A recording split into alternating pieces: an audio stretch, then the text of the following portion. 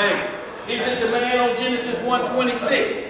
Well, that man was given laws, statutes, and judgments. What you mean he don't know what fire was? What you mean he just scratching and howling at the moon? Came there,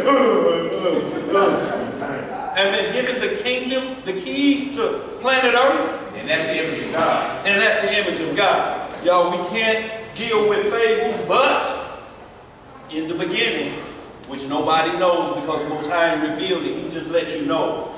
There were some things before Adam that gonna come up that you can't say, well, we'll find out when the Messiah get back. No. Messiah said, all mystery will be revealed before my second coming. Go ahead, bro. Where you at? Verse 39. What it say? 1 Corinthians 15, verse 39. All flesh is not the same flesh. What did that just say? All flesh is not the same flesh. So is that talking about our flesh, human beings' flesh? Different one? Is my flesh different from Brother Dre over there? Is Brother Ariel's flesh different from Zebediah? No. It's the same flesh. Set for decay, rotting away as we speak, as you get older. It's marked for 70. 70 years. 70 years. There's already a mark set on it. That's Psalm, what, 90 and 10 and a few others. And Genesis 6, it dropped down from 120 and now it's about 70 years. You think when these heathens are saying the average span of life is 65 to 75 years, then guess where it dropped to if you an Israelite? With what you got to face? 20. Maybe like that because of the disease. Because of the position we are put in. You are killing this flesh. Go ahead, bro. All flesh is not the same flesh. Right. But there is one kind of flesh of men. What did it say? One kind of flesh of men. One kind of flesh of men that descended from Adam. Now, we got a problem with the Neanderthal man, and you can see all the archaeology, or you're going to say all of it's fake and made up by the devil. But we know what they digging up. The Neanderthal man's DNA does not match yours. So that's a problem right there. That's why they're looking for the missing link. What joined together and separated that from Adam? Then we got to find Neanderthal on the earth. Well, those were the cavemen. Okay, so who were those cavemen? Those were white people. So you mean to tell me we got white people on the earth before Genesis 25, 24, before Esau was born? We need that history. We need that history. Or you playing games. Yeah, you just speculate. Go ahead, brother. Another flesh of beast. Another flesh of what? Beast. So, y'all, we see two flesh. Our flesh is different from a beast. Yeah. So when you seeing this transgender and they putting a human ear on the back of a swine, what are they mixing? Flesh. Flesh. It also kills that we came from monkeys. Right. Yeah. They killed that whole monkey theory. So y'all, we are seeing right here the Most High, the orders that he set things. He says animals have flesh, humans have flesh. If humans leave that first estate, it's called what? Bestiality. See, the angels left their estate and went from supernatural to get with these women to preternatural offspring. Go ahead, bro. Another of fishes. Another of what? Fish. Right. And another of birds. Right. There are also celestial bodies. Now, see, we're talking about earth now. The bodies are saying fish is different from beef. You know, chicken is different from whatever else. So you're seeing there's different kinds of flesh. So you got to be extra careful when you're saying, I don't eat meat. Fish is flesh. Right? Go ahead, brother. There are also celestial bodies. See, celestial bodies. What is celestial? If we can get that, because we're going to need to understand these. What is celestial? Spiritual bodies. Because these things are going to take place. These things visited this realm and people saw these things. Y'all, we're about to enter into that age because the same things that were taking place will produce or break us into that supernatural realm is wickedness. Practicing is what's called wickedness. Practicing. We're going to be sinners, y'all. We may be sinning tomorrow against our will. You know, you put in a system where you may have to work the Sabbath, but you're going to have to repent and turn to the Lord and say, have mercy on me. Fix it to where I can finally, you know, have that day off. But you got to make sure when you got that day off, you're keeping the Sabbath holy. You know, you can't take it off to want to play, watch football. You know, shalom, bro. So y'all, we understand you are caught between a rock and a hard place, but the Most High say, I'll fix that for you. Just sacrifice. Make the atonement, get in the sackcloth and ashes, and I know you truly mean what you're saying. Go ahead, bro. Celestial, of or pertaining to the sky or the heavens. So y'all, we see celestial bodies, you know, of the heavens, stars, moon, suns. Go ahead, bro. Of, from, or suggestive of heaven. Spiritual. Y'all see that? Divine. That's it. So celestial is a divine body. Is it only attributed to stars and moon? Or could it be attributed to some other thing? Some other type of flesh? Go ahead, read on that. All right, there are also celestial bodies and bodies terrestrial. What is terrestrial? But the glory of the celestial is one, and the glory of the terrestrial is another. So it's telling you there's different bodies between the two.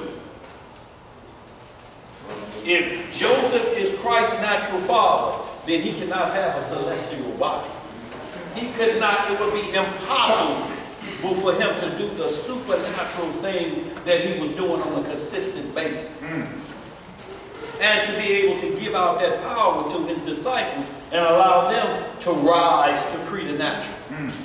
Terrestrial, of or pertaining to the earth or its inhabitants, having a worldly, mundane character or quality, of pertaining to or composed of land as distant from water or air. So we terrestrial, y'all. Right? There's a divine body and with earthly body. Right. So y'all, and we're going to understand that nothing says that these two can't mix, celestial and terrestrial, but if one mix with unrighteousness, what are you going to get but mutation? Right, exactly. If you and your daddy practice incest, what do you think the offspring going to be? He's going to have some mutated genes. Because the blood is already tainted. Sin runs in the blood. No matter what you do when you go to the doctor, they draw what to determine what's wrong with you. They draw blood. We want to get down to what's running inside the marrow of your bone, what's causing the problem. Your analysis ain't going to get it. Go ahead, brother. Verse 41, 1 Corinthians 15, verse 41. There is one glory of the sun, right? Another of the moon. See, so they even working off a different glory, even though they're in the celestial realm.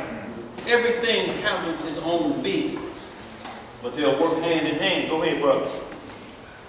And another glory of the star. Another glory of what? The star. Okay. For one star differeth from another star in glory. So y'all, we're seeing that all stars ain't the same. Some stars are used to track. A star was used to track where Christ was born. The wise men followed that one all the way to the point. It's going to stop right here. This is where it's going to be at. We followed his star. This is where he's at. All we got to do is ask him questions. Y'all heard about a new birth around here? Go ahead, bro. Verse 42. What it says? So also is the resurrection of the dead. So also is the resurrection of the dead. Look, this word comes up in the Apocrypha, in the Old Testament, New Testament, resurrection, which means you shall rise in the same body that you came out of your mother's womb in. Reincarnation says you can come back in a different flesh. Go ahead, brother. So also is the resurrection of the dead. It is sown in corrupt. What is it sown in? It is sown or planted in corrupt. See, so we understand when David said in Psalm 51, I was shapen in iniquity. I wasn't born in iniquity.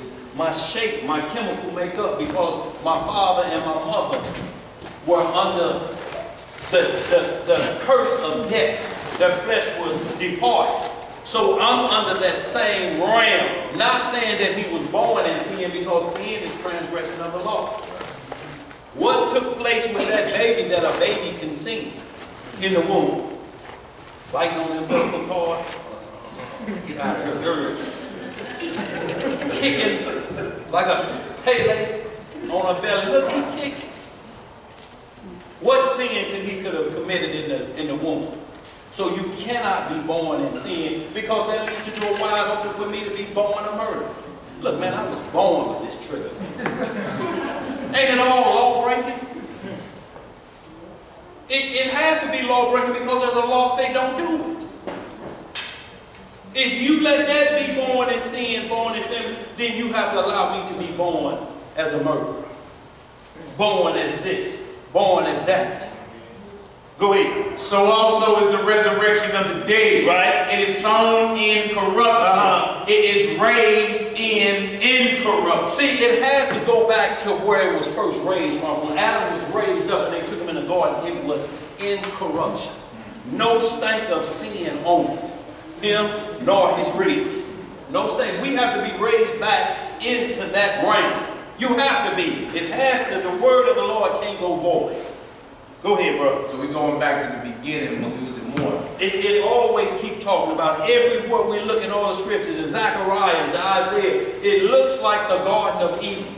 It has become the Garden of Eden. We got to come back to pure righteousness on planet Earth and children being born in pure righteousness. Right now, the best we have with our children, they don't come under the law until a woman comes into her flower and a young man is able to admit seed. There ain't a verse or chapter in here that talks about an age number.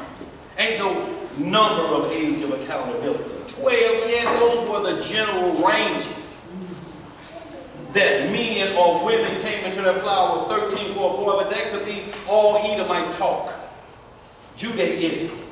But the scripts say when a woman reaches her flower, there are laws she has to know how to cleanse herself. You have to start teaching her that. If something happens to you, then she has the road manual on what to do, or she's unclean till evening. And when she starts practicing unclean till evening, then it turns into wickedness.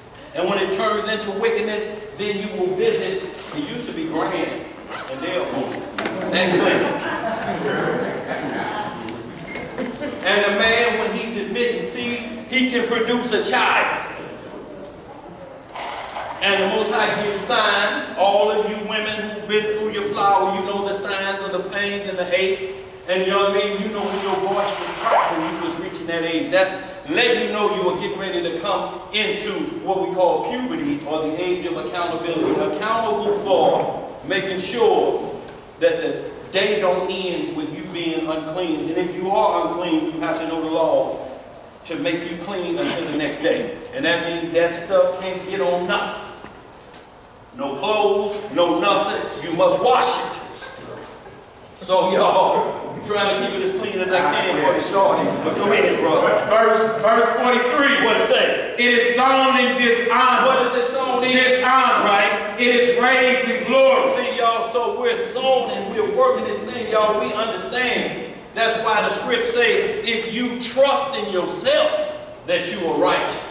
How dishonor gonna trust in itself that is right? How you gonna holler you saved right now? What you do, peep into the book of life, you already saw your new name. There it is right there. On box shaker. I'm in the book of life already. Where you seen that at? How you trust in yourself that you right? I used to drink, I used to smoke, so what? What are you saved from? Liver damage, lung cancer. But are you saved from the lake of fire? That's the question I need to know. That's what's concerning me. You crazy. Okay. Go ahead, bro. Verse 43. It is sown in dishonor, it is raised in glory. It is sown in weakness, it is raised in power. It is sown a natural body. What kind of body? Natural body. See, y'all, this body is of the earth elements. That first son of man, Adam, son of God, I should say.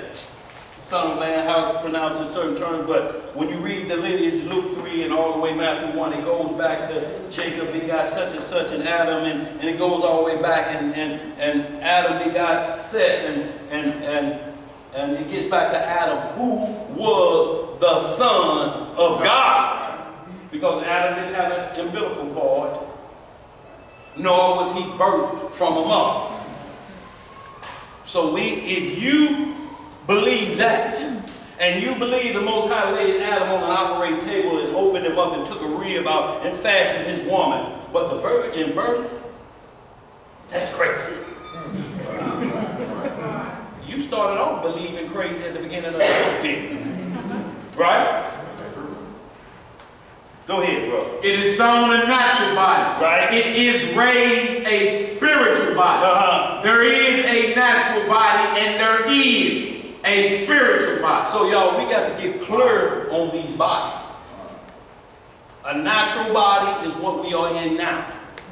When the spirit reigns in there, we will do preternatural things. But it ain't going to stop this body or this flesh from going the way of corruption. So when it's raised, that's supernatural. That's right. And see, Christ never saw corruption. In the grave for 3 days, I don't care what study you Google, rigor mortis is full set in what? 72 hours. You fool like this. They almost have to crack, crack, crack, crack. Crack, crack, crack, crack. All the things you would never fit in the coffin when rigor mortis set in. And to prove that, that's why Lazarus stayed in the grave 4 days, so that he would not be looked at as the Messiah. Scripts say 3.5 days, right? Lazarus was in the grave 4 days. The 3.5 days man called the 4-day man out the grave.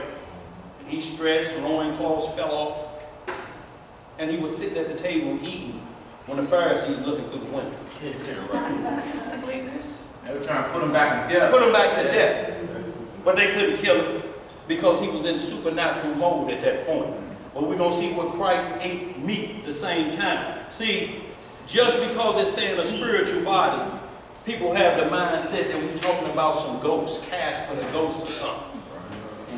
But it wasn't no ghost. Angels manifested, they look just like you. Yep, men. Men. Yeah. Go ahead, brother. Verse 40, verse 47.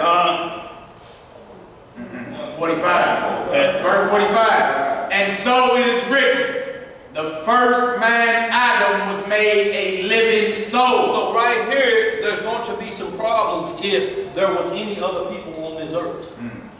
The first man, Adam, was made a living soul. Killed. If you say Adam was a tribe of people, then let's get that information out there. That's all we ask, and we take reproof and correction. But if it ain't there, we can't go off of what ifs. I think on this. Or it could have been. Oh, it could have been. Maybe. Philosophies? No, we can't go off of philosophy. F-E-E-L, philosophy. We don't care about how you feel. Where that in the script.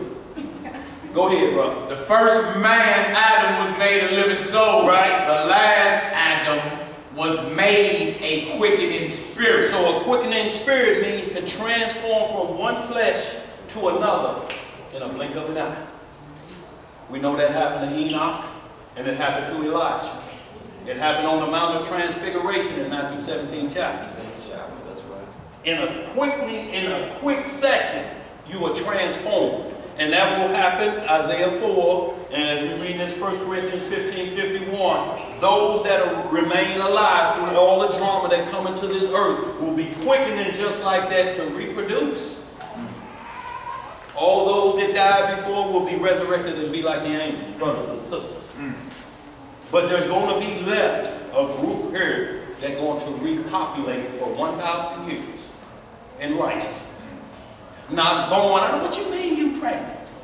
Dang, didn't you say you was on something? Well, you said you were only going to be a portion. Damn. If those questions come up, you are out of bounds with marriage. Because even if a child comes and you marry, it shouldn't be those. You can't say this and that. I thought you was protected. No. That only happens when you dilly-dally. Go ahead, brother. Verse 46. What it say? Howbeit, that was not first which is spiritual. Oh, so we got a question. We just read what was spiritual. How be it that which was first was not spiritual? Adam was not supernatural. If he was, he never would have died. He never would have had a grave marker on earth. Satan don't have a grave marker on earth. Nowhere can you go and show where Satan's grave marker is. And it is right there. Right there, the death. And the great crash. He dead, y'all. Nowhere is that a mark. Go ahead, brother. But that which is natural, and afterward that which is spiritual. The first man is of the earth. The second man is the Lord from heaven. From where? Heaven. John 3:13, he said, look, I came from up there. And I'm coming back down here. No man has ascended to the Father. Not even the angels. Because Satan was in the spiritual realm and said, I need to get up there. I need to take that right hand of the Father. Which Satan was a high priest. In whatever part of planet Earth he was controlling before he fell. He was a high priest. When you read Ezekiel 1:27, y'all read what was on his breastplate, just like Aaron's, sapphires and this and that. And shown, and he was all, he was the head, he walked in the stones of fire. This was a high priest, Satan was. But he wanted more than that. Just like Negroes around here want more, want to be the Holy Spirit, want to be King David. You know, and you ask him one question, wait a minute, man, tell me something. Who's Bathsheba like? Boy, this look like Beyonce. I know you remember.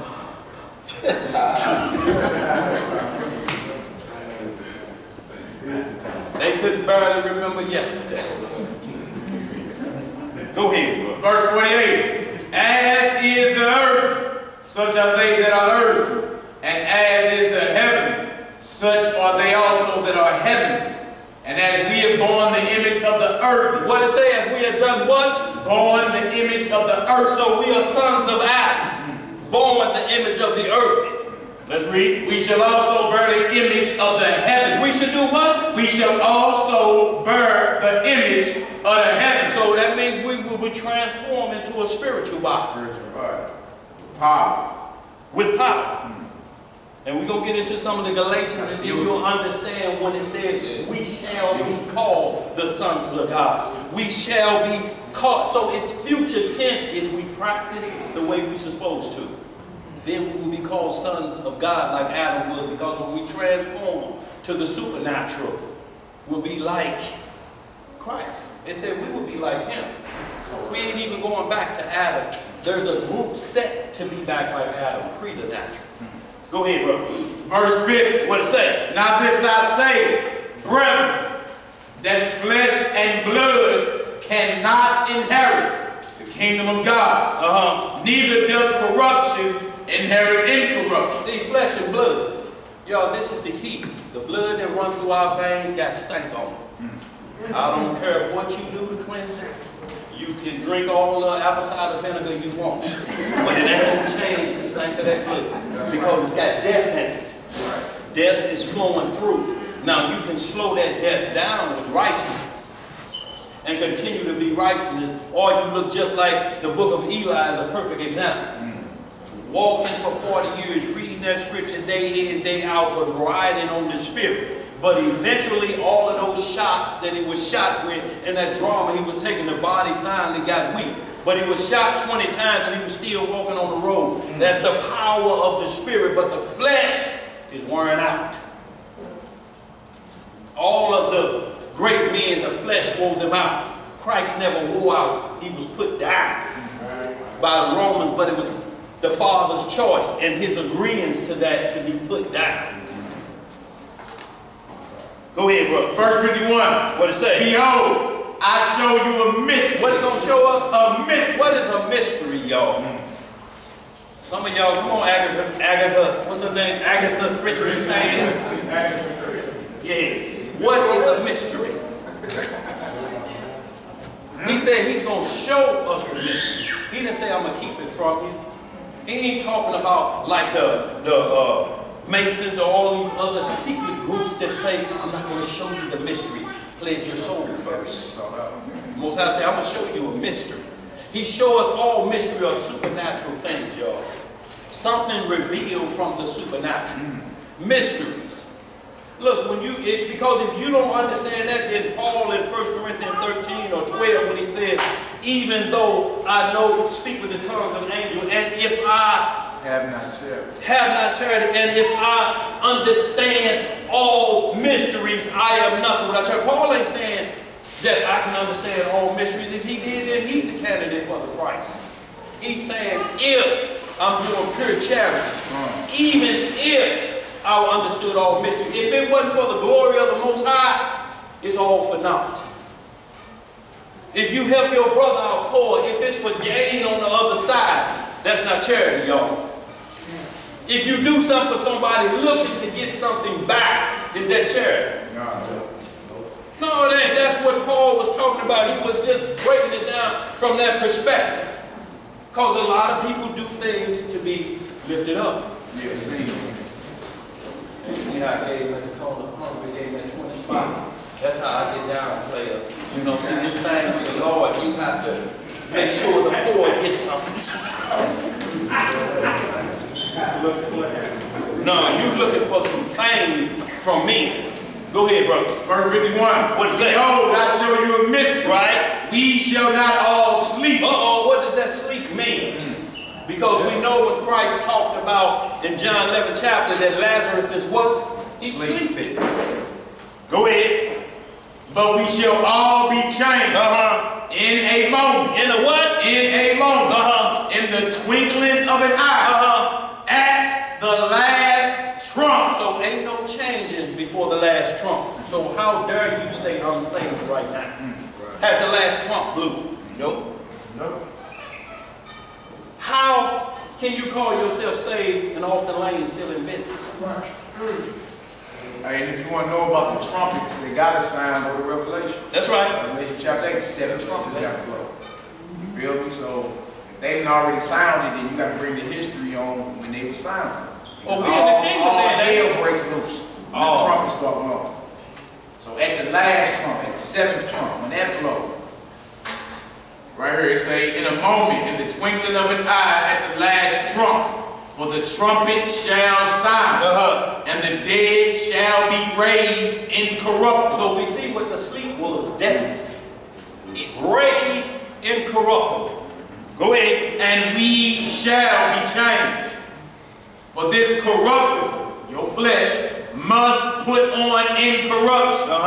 And this mortal must put on immortality. Verse 54. So when this corruptible shall have put on incorruption, and this mortal shall have put on immortality, then shall be brought to pass the saying that is written. See, the saying is written, so we got to have this saying first before you can holler you saved, and you got on incorruption. You got on mortality. You got that on? So the saying has already been said. Let's see what the saying is. Go ahead. Death is swallowed up in victory. What is swallowed up? Death is swallowed up in victory. Look, we got a problem in Ferguson. So we know this ain't happened yet, right? Right. Go ahead, brother. Oh, death, where is thy sting? See, death has a sting. When you hear about it, don't it sting, y'all? Man, oh, I'm dead. Yeah, it hurt. No. Yes. No. I'm telling you, it's yes. Go ahead. Oh, death, where is thy sting? Oh, grave, where is thy victory? See, this goes back to Revelation 22, when death and what? The grave is cast into where? The lake of fire. So hell is not the lake of fire. Hell is the grave. Hell is also a holding spot on the third level of heaven for the most wickedest people. It's called perdition. Now look, you're going from there straight to the lake of fire. Some, that's what Ecclesiastes tells us, don't it, in 12th chapter. Some raised to righteousness and some raised to corruption. Now you're going to go from here to there. Look, Sodom and Gomorrah ain't even been judged yet. It was annihilated. But it said, if you go to somebody's house and you have to shake the dust from your feet, it says it's going to be more tolerable for those in Sodom and Gomorrah than for them that turn you down in the day of what? Judgment. Judgment. So Sodom and Gomorrah ain't even been judged at the inhabitants. Just put down, burned up real quick, wake up from one burning to go to another. See, the Jehovah's Witnesses teach when you die, you just disappear, you burn up and forget about it. Well, what am I working hard for then if that's it? I mean, what do I have to face that's causing me some problems?